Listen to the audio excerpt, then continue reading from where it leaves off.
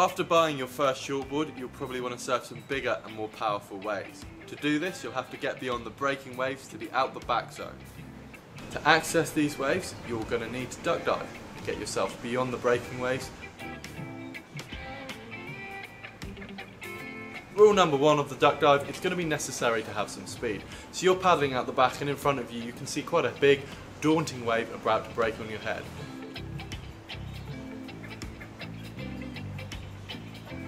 You're going to want to sink the nose of your board with your arms. To do that, you're going to straighten your arms, bring your chest forward and lean over the nose of that surfboard. Right before that wave is about to make contact with you, you're going to need to create some leverage with your back, knee or leg. So what I mean by that is you're going to kick the tail of your surfboard down, simultaneously ducking your head under that oncoming wave.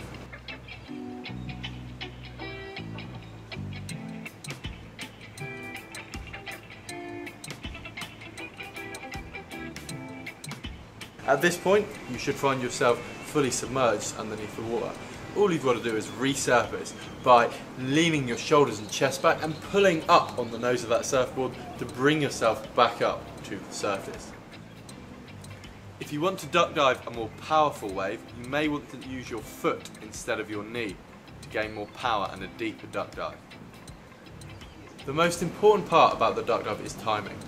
It's all about trial and error and trying to find that balance between getting yourself under the water and that wave passing over the top of you.